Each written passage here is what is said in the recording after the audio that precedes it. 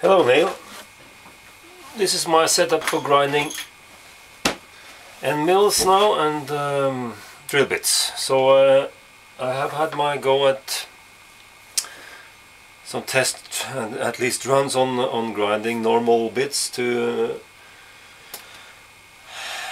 both the 118 angle and for harder materials 135 to 140 with the 4-facet method, replacing the normal shape with, if you can see, some faceting instead. My setup is on this Rambaudi copy of a decal miller grinder with the double heads wind in here. This for setting the infeed, so to speak, the dead stop here, and then the different, same as the Chinese one, for setting the different angles. I have used on this particular setup as a demonstration for you the normal angle 118. Just marked it here because my eyes are getting worse.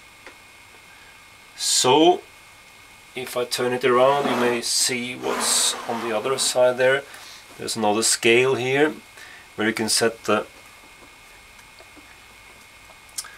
secondary and primary relief angles. So I've used 10 degrees, or shall use, for primary, and something like 25 to 30. I think I'm 25 now for secondary relief. Okay, and then it's just a matter of positioning the head correctly with the correct amount of body. You need to have some grip length here. What is important is, of course, when you have this head, like you can adjust 180 degrees, that you start off, because I want a lip to be not shaped like that with an angle. I want it more or less square, parallel lines. So the point is that I shall have the primary relief in this setup on the right side, so you get the point in the middle, and they should be of equal lengths, lip lengths, and the point should be exactly in the middle. Then of course in comparison with the normal ground drill, where you have a chisel here that really extrudes, this one will cut. Better would be also to add a third facet here, so you get a split point drill. Then you could have really even better cutting in the middle. And this is a 140, or I think 135 degree angle, where it should be better on harder materials. Of course, all this fuss about 4-faceting is to get the drill to self-center, less heat build-up, to use less pressure when drilling, more precise holes, easy to grind. So I've cheated a little bit, started off with, because it takes some minutes to grind off, I started with the secondary relief now, just showing you now how to do this. Is quite simple. I have a VFD also, my grinder, where I can adjust the speed. Very handy, frequency controlled. Okay, using these pair of glasses as safety glasses, so then I can see also. Okay, starting off.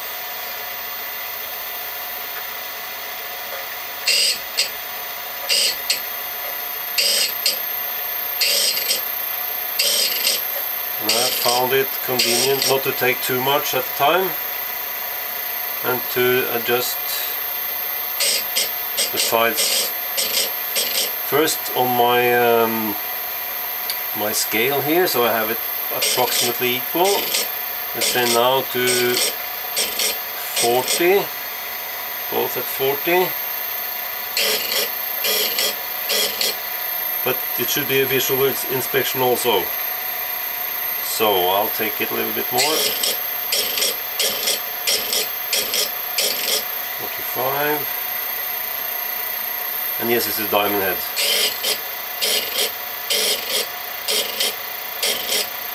Take it to 50.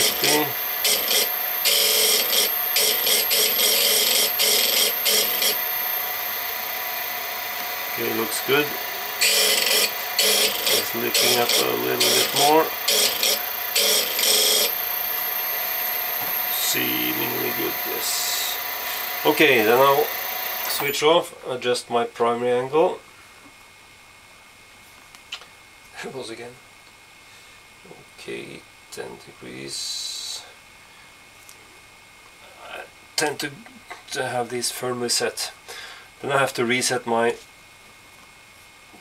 grinding head a little bit this way, and then I can see how far this goes. Then, okay, yeah, seemingly okay now. So then this is a test of my grinding ability, really, to get this primary relief angle and grinding correctly.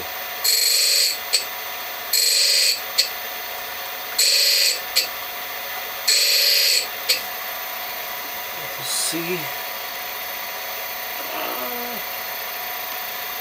then this is at 19. Back it off a little bit.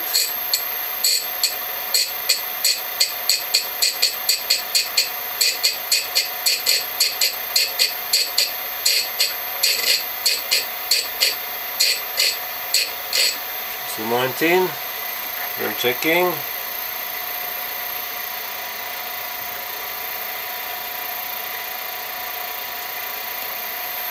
To have my other type.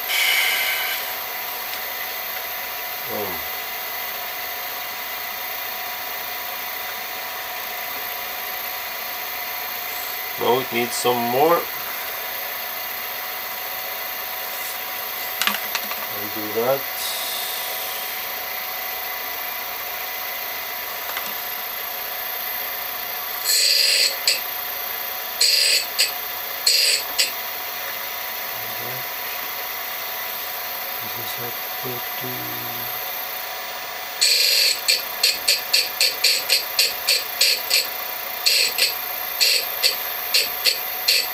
What is easy to do is to get the lengths incorrectly or different. That's very easy. So before I take it out, I have to check that.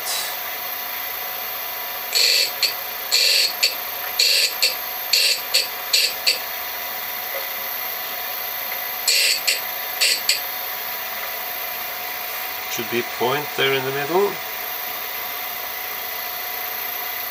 No, seems like one of them is unequal.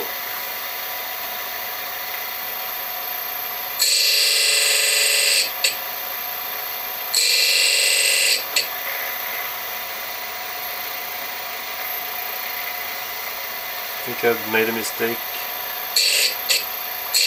in the secondary relief. We'll try anyway. As you see, it takes some time, but it could be done very accurately.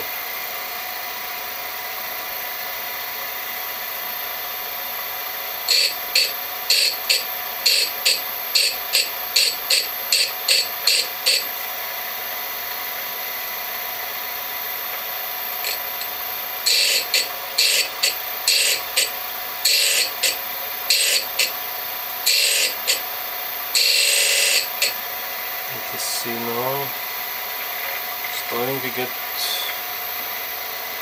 better. We'll try it there. Then I will just have a go at my measurements here. To the point. Maybe I should measure the cutting length. Okay, 5.5.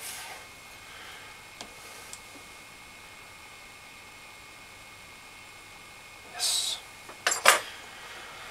Okay, that's it for now. Then I will go over to my